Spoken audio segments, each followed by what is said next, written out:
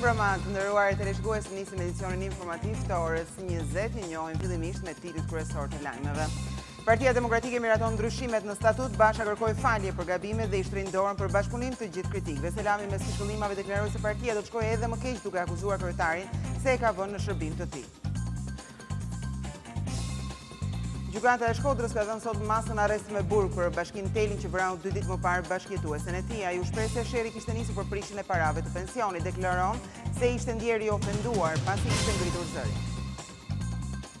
Të pakët janë mjekët që kanë pranuar të largohen nga Tirana për të punuar në spitalet e rreteve. Kirurgu Nevruz Bara tregon se nuk ishte lehtë të lindte familjen në kryeqytet për të shërbyer në Kukës. I kërkon kolegëve të jenë humanist dhe të shkojnë atje ku kanë nevojë pacientët.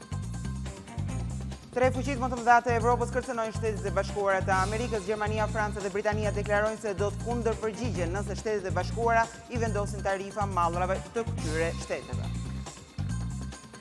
Vllaznia ka marrë 3 pikë shpresë për mbjetesën në Superligë duke mundur Laçin 1-0, barazim dramatik mes Teutës dhe Kamzës në Niko Dovana të Durrësit, ndërkohë Skënderbeu pritet të shpahet kampion sot nëse merr qoftë edhe 1 pikë përballë Kukësit. Bashkëshortja e presidentit francez Macron ka rrëfyer rreth përshtypjeve të takimit në shtëpinë e bardhë me çiftin presidencial amerikan. Ajo e ka cilësuar Melanin si një zonjë të burgosur nga protokolli, por me personalitet të fortë.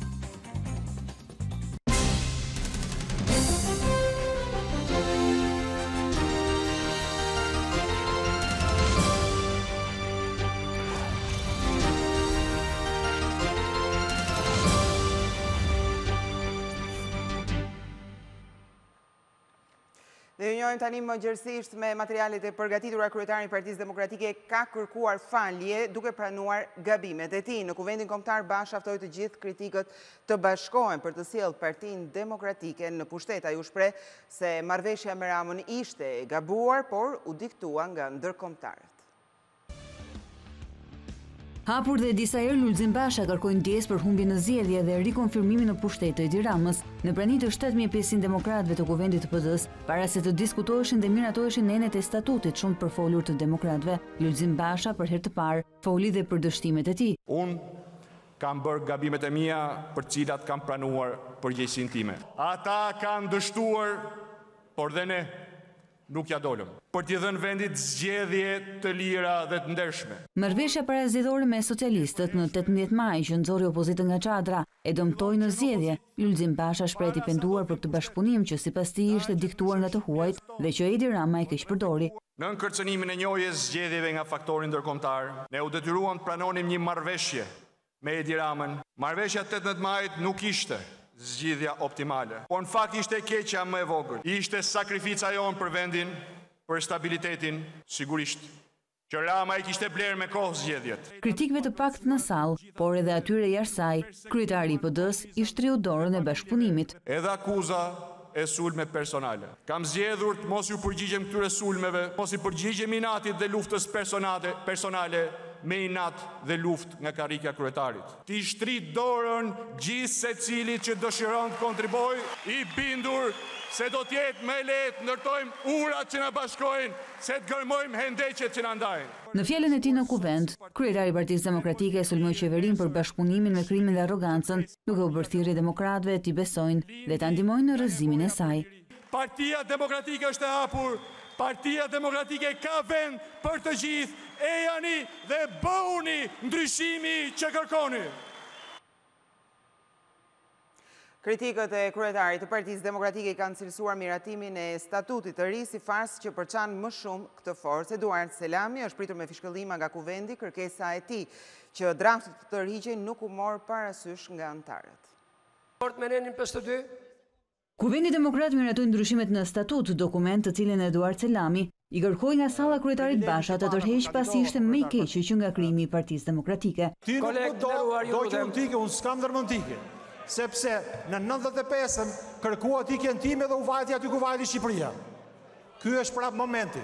Me këtë statut, Partia Demokratike do të shkoj edhe më keq akoma sepse ka kthyer Partinë Demokratike në shërbim të një njeriu të kryetarit. Ky është statuti i përjashtimit. Fjala ish kandidatit për kryetar partie në procesin e zgjedhjeve të brendshme, Prill pas humbjes së 25 qershorit, u prit me fishkëllima dhe broritje kundërshtuese nga demokratët në sallë, që vazhduan edhe pasi ai u ul në karrigen pak centimetra larg asaj të Lulzim Bashës dhe Sali Berishës. Ky i fundit, edhe pse kundër përçarjes së brendshme, dënoi sjelljen e sallës gjatë fjalimit të selamit. Jo, fishkëllime s'do të ketë, s'do të kishte, edhe s'do të ketë, do të kemi sensin që çdo njeri do të thotë fjalën e tij na pëlqen, s'na pëlqen, dhe ky është tipar i debateve demokratike, por unë mendoj se siç e dëgjuat vetë, pa diskutime me kritika, pa diskutime me qortime, pa diskutime me propozime. Moment tensioni pati dhe gjatë votimit nën përnen të statutit mes Jemin Xhanës dhe Genti Malkos, propozues të një drafti që kufizonte pushtetin e kryetarit. E vetmja mënyrë që Jemin Xhana të fuste për votim propozimet e Malkos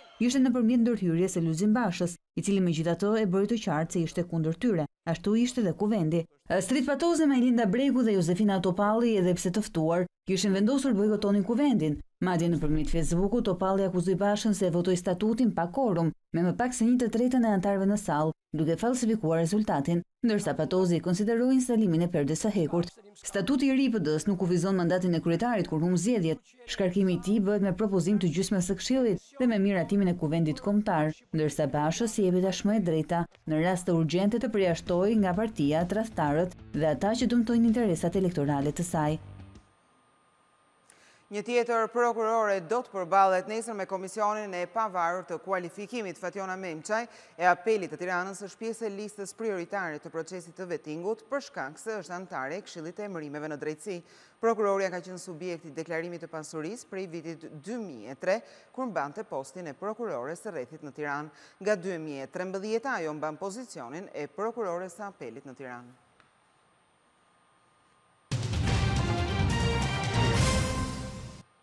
Gjykata e Shkodrës ka dhënë sot masën arrest me burg për Bashkim Telin që vrau 2 ditë më parë bashkëjetuesen e tij. Ai u shpreh se sherri kishte nisur për prishjen e parave të pensionit.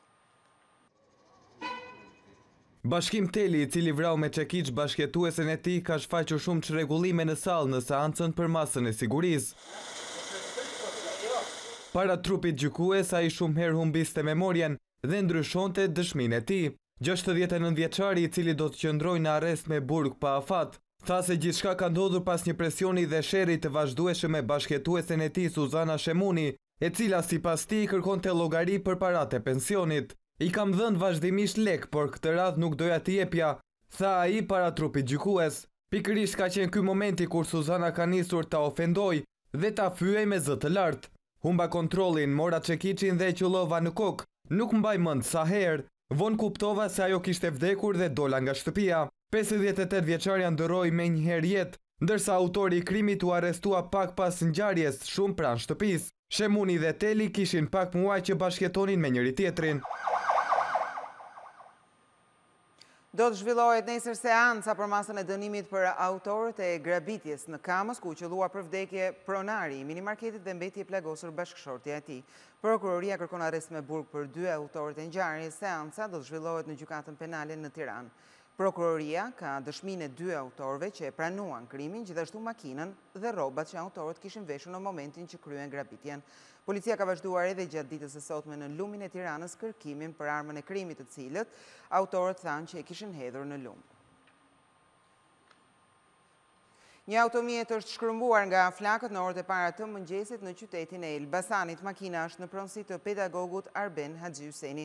Policia ka zbuluar se zjarri ishte i qëllimshëm, pasi është hera e dytë që atij i djegin mjetin. Në pamje, ju po shihni pikërisht autorin i cili spërkat mjetin me benzin. Ngjarja ka ndodhur në lagjin Qemar Stafa dhe benzi ishte i parkuar poshtë shtëpisë së 62 vjeçarit.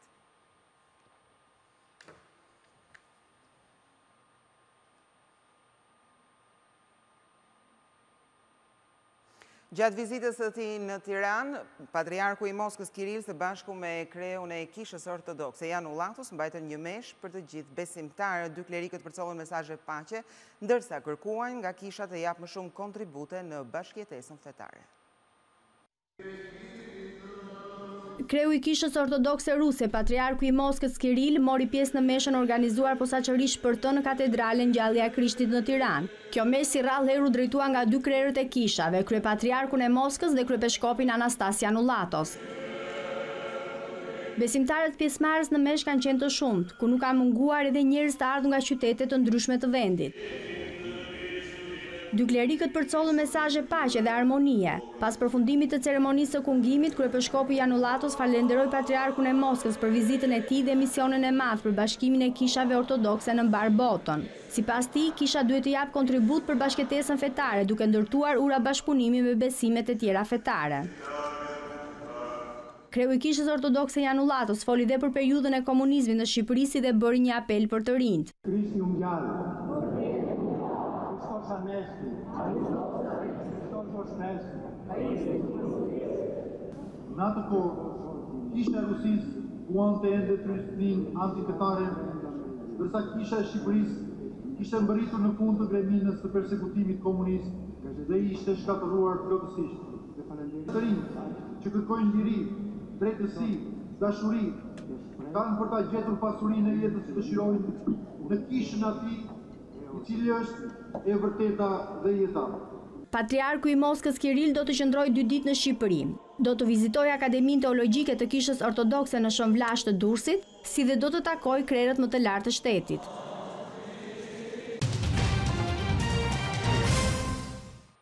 Mira pushuesi janë drejtuar sot bregut të detit edhe pse e pazakont në këtë muaj të pranverës ndjekin vëzhgimin e bërë sot në qytetin e Vlorës. Ndonse është fundi muajit prill dhe zyrtarisht nuk kemi hyrë në sezonin turistik, kjo është pamja që të ofron bregdeti i Vlorës këtë të diel.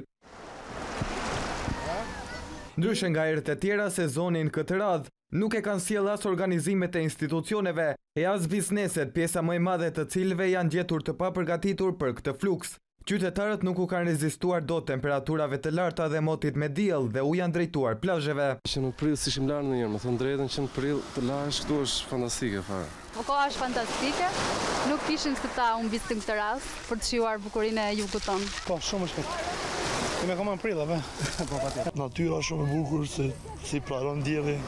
Shumë prej pushuesve pranojnë se është hera e parë që kanë ardhur në bregdetin e jugut në këtë periudhë, por sigurisht që përpara se të gjenin qetësinë që premtohet në këtë kohë, kanë parë plazhet e mbushura plot. Hera parë që vim në të Vermi, më pëlqen shumë, kushtet janë të mira, dhe pse është e fillimi i vitit. Kem qenë edhe para disa viteve, po duket që është më mirë se siç ka qenë përpara, megjithëse kushtet ndoshta duhet hala. Aksioni për mbjelljen e pemëve ka vazhduar në zonën e Vaçarit. Kryebashkiaku i Tiranës në fjalën e tij u shpreh se projektet për gjelbërimin e zonave do të vazhdojnë edhe në vitet që vijnë, duke lënë të nënkuptojë se Veliaj do të rikandidojë sërish për kreun e bashkisë.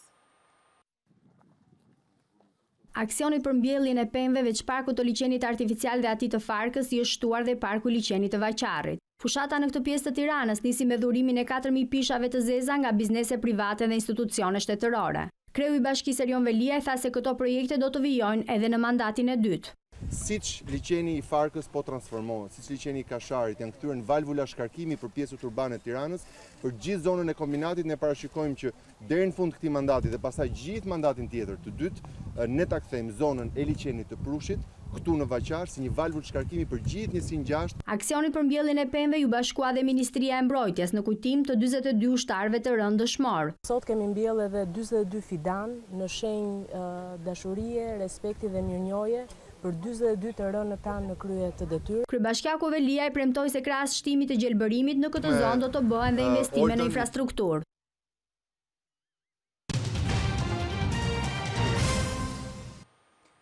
Të pakët janë mjekët që kanë pranuar të lënë Tiranën për të punuar në spitalet e rretheve. Grupi i menaxherimit ka qenë në Kukës, ku ka biseduar me njërin prej tyre. Kirurgu Levruz Bara tregon se nuk e kishte të lehtë të lindte familjen dhe punën në kryeqytet dhe këtë nuk e bëri për bonusin e vendosur nga qeveria. Ndjekje materialin e përgatitur nga gazetarja Ermelinda Hoxhaj dhe operatori Ardian Muka. Kjo grua nuk do të operojë dot në Kukës për të hequr gurët nga tëmthi. Ajo do të udhëtonte në Tiranë, pasi në spitalin e Kukësit nuk kishte kirurg. por prej 2 muajsh aty punon mjeku Nevruz Bara me një përvojë 24 vjeçare. Ai është një prej 13 mjekëve që ju përgjigj ftesës së Ministrisë së Shëndetësisë për të lënë spitalet e Tiranës, duke përfituar bonusin financiar për 250.000 lekësh dhe duke punuar në spital rajonal. Kirurgu tregon për Klan Plus se ai vendosi të largohet nga senatoriumi jo thjesht për pagesën e ofruar. Unë jam mjek dhe kam detyrë humane që t'i përgjigjem Ministrisë së Shëndetësisë apo shtetit nëse më kërkon dhe kanë nevojë që unë të shkoj të jap një kontribut si mjek diku në një spital. Duke qenë se spitali i Kukësit është një spital rajonal, aty ofrojnë shërbime për të gjithë qarkun, përfshi dhe hasin e tropojën, ndaj dhe nevojat për staf janë të mëdha. Prezenca e kirurgut ka bërë që drejt spitaleve të Tiranës të dërgohen vetëm ata pacientë që janë në gjendje të rëndë, pasi pjesa tjetër janë trajtuar aty. Ai tregon se gjatë kësaj kohe ka kryer 25 operacione. Normalisht që nuk kanë munguar rastet e urgjencës dhe ndërhyjet gjatë natës, pasi duke qenë se është vetëm një mjek, ai është në shërbim çdo ditë të javës. Është në kontratë që unë të qëndroj 24 orë për gjithë ditët e javës, shërbimi i tillë që ka nevojë në çdo kohë që një kirurg të jetë patjetër. Ne jemi munduar t'ju shërbejmë pacientëve që mos ketë nevojë që ata të shkojnë në Tiranë për trajtim për ato patologji kirurgjikale që ne kemi mundësi të mbulojmë. Eksodi i mjekëve drejt vendeve të Europës dhe kryesisht Gjermanisë ka lënë një vakum shumë të madh në spitalet rajonale. Sipas urdhrit të mjeku, në 3 vitet e fundit numri i mjekëve të larguar ka shkuar rreth 600 mjek. Edhe paratë e ofruara nga qeveria për ata që punojnë në rrethe, me sa duket nuk e kanë ndalur largimin e tyre. Fushat e specialiteteve ku ka mungesë janë të shumta, por sipas kirurgut Bara, 2 janë specialitetet kyçe. Anestezisti dhe kirurgu sepse janë specialitete që nuk i mbulojnë dot mjekët e tjerë.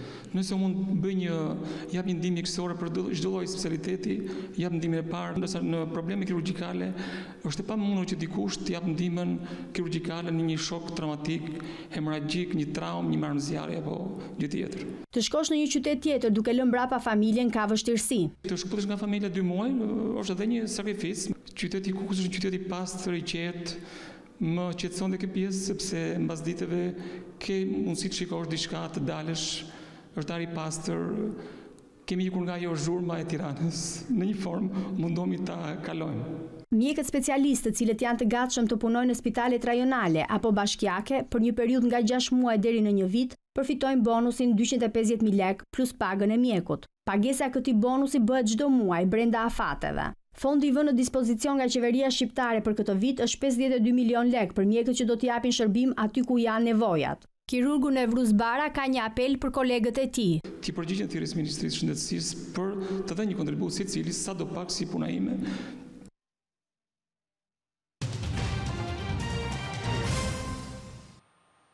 Tre fuqit më të mëdha të Evropës kërcënojnë Shtetet e Bashkuara të Amerikës, Gjermania, Franca dhe Britania. E madhe deklarojnë se do të kundërpërgjigjen nëse Shtetet e Bashkuara i vendosin tarifa mallrave të Bashkimit Evropian.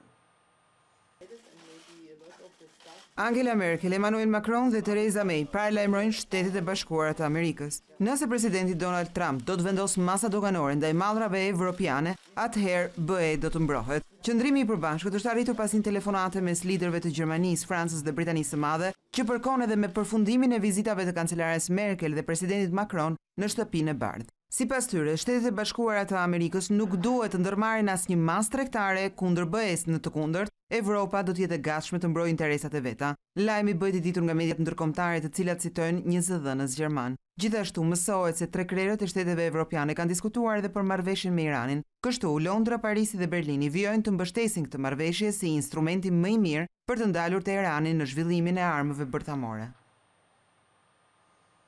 Korea e Veriut bën kthesën e madhe pas tensioneve ndërkombëtare për programin e saj bërthamor. Udhëheqësi Kim Jong-un thotë se është gati të lejojë monitoruesit ndërkombëtar, por edhe gazetarët e huaj të mbikëqyrin procesin e mbylljes së impianteve bërthamore që pritet të përfundojë në muajin maj.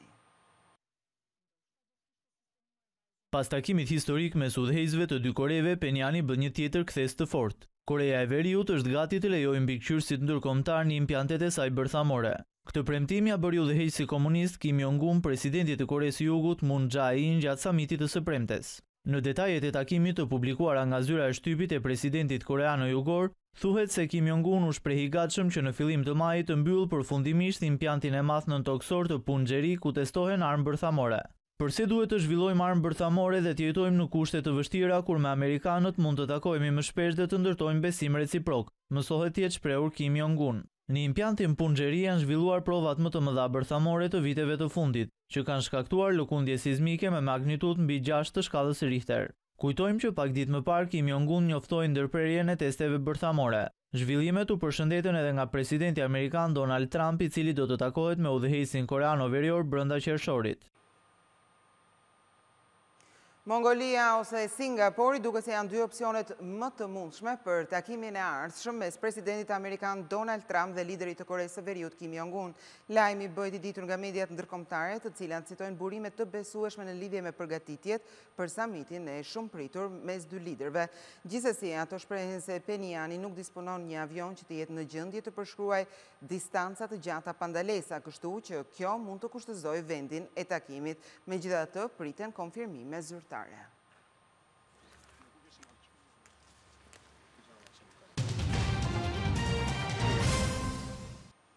Vllaznia ka marrë 3 pikë shprehse për mbijetesën në Super League. Shkodranët lën pas Teutën që barazoi 3-3 me Kamzën. Barazim dramatik mes Teutës dhe Kamzës në Niko Dovana të Durrësit.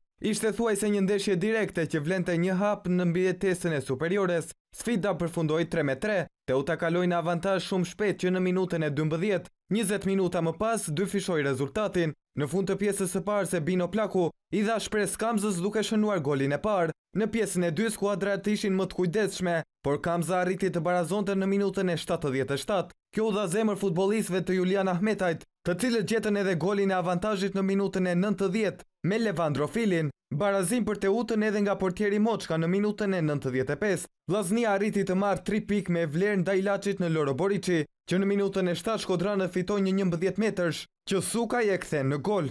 Skuadra e Ernest Gjokës tentoi në disa raste, por nuk pati fat. Tashmë vllaznia sheh veten 2 pikë më larg se Teuta në renditje.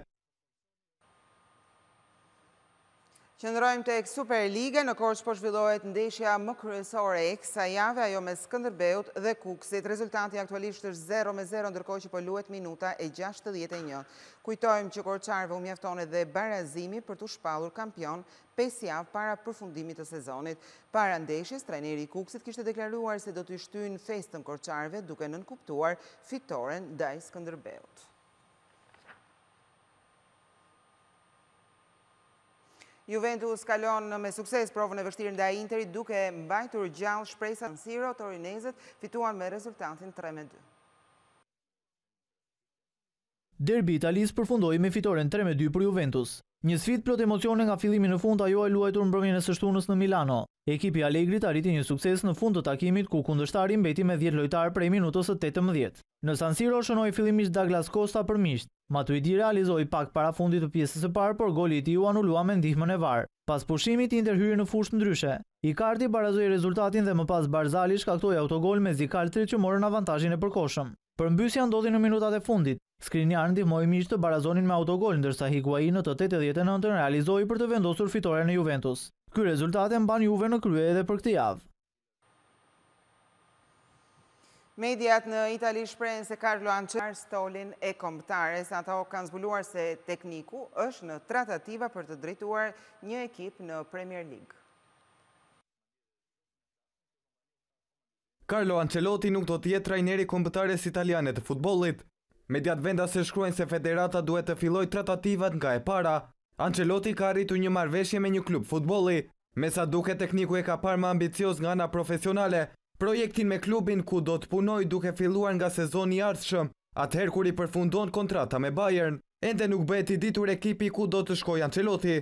Ka gjasja i të rikthehet në Premier League, kësaj here tek Arsenal. Pak ditë më parë mediat italiane raportuan se tekniku ishte shumë pranë pakinës së kombëtares. U duk se mbi gjithçka ishte rënë dakord, veç pjesës financiare të kontratës. Madje u dha edhe data e zyrtarizimit të trajnerit të ri.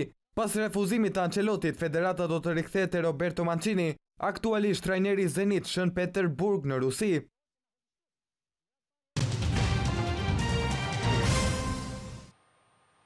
Një nga veprat më të rëndësishme të albanologut Norbert Jokler sjell në Shqip me përkthim të gjuhëtarit të madh Qerem Çabej. Autori në këtë libër hedh themelet e etimologjisë së gjuhës shqipe.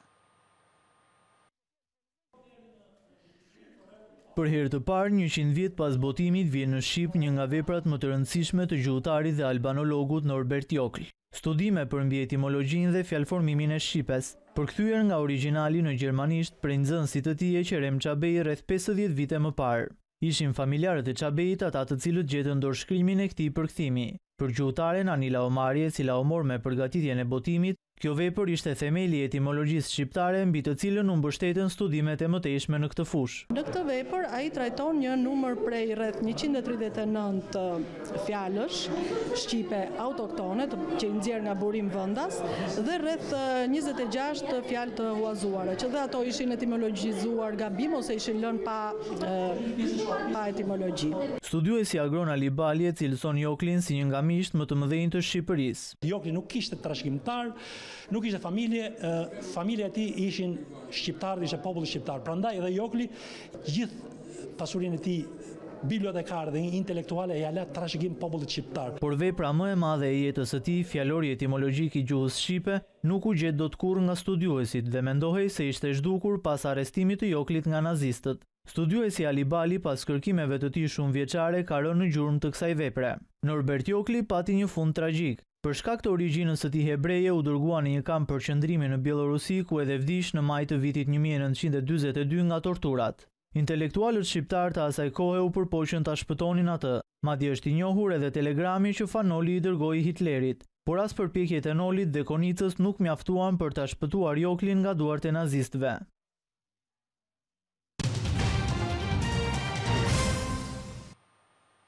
Bashkëshortja e presidentit francez Emmanuel Macron ka rrëfyer përshtypjet e takimit në shtëpinë e bardhë me çiftin presidencial amerikan. Ajo ka cilësuar Melanin një zonjë të mbytur nga protokolli, por me personalitet të fortë.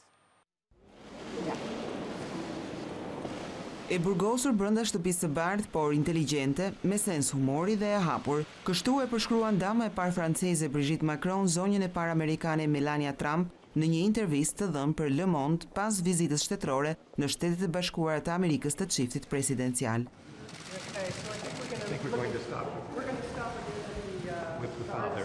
Sipas saj, Melania ka personalitet shumë të fortë, por është detyruar ta fshehë, pasi nuk është e lirë të bëjë asgjë.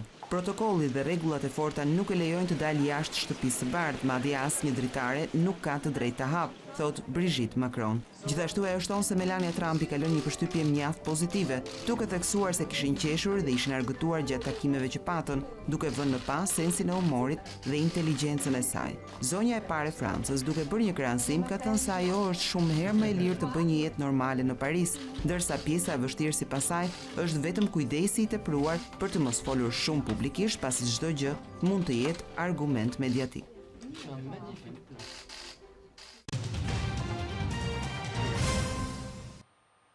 Njerëzit që punojnë për orë të tëra janë të rrezikuar nga sëmundjet e zemrës, por edhe ato mendore. Në bazë të statistikave dhe kërkimeve rezulton se kush punon më tepër se 55 orë në javë është i rrezikuar nga këto sëmundje.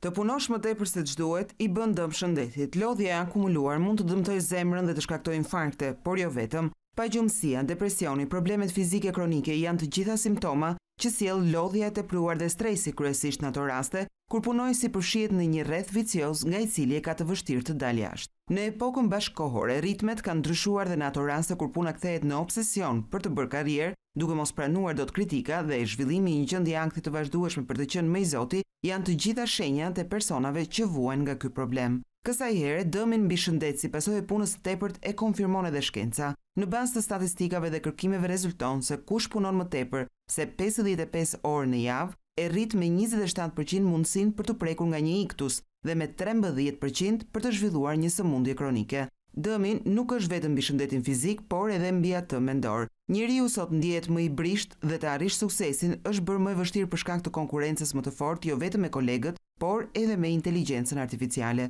Sipas studimeve, madje theksohet se pas të 40-tave është më mirë që të mos punohet më shumë se 25 orë në javë.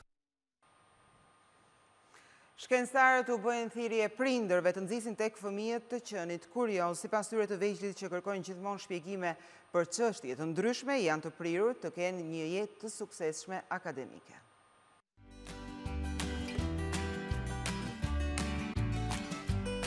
Kurioziteti i theksuar tek fëmijët e vegjël është çelësi i suksesit të ardhshëm kryesisht në matematikë dhe letërsi.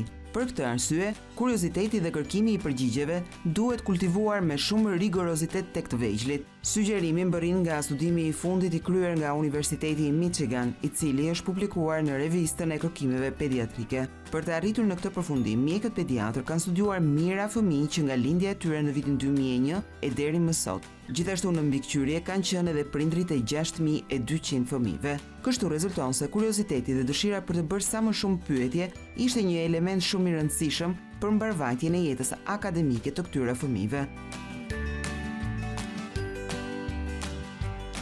Autorët e studimeve theksojnë se kjo predispozit natyrale duhet mbështetur dhe madje ushqyer akoma më shumë nga prindrit, veçanërisht në rastet e fëmijëve të cilët mbërrin nga shtresa me vështirësi ekonomike, për të neutralizuar edhe diferencat me bashkëmoshatarët.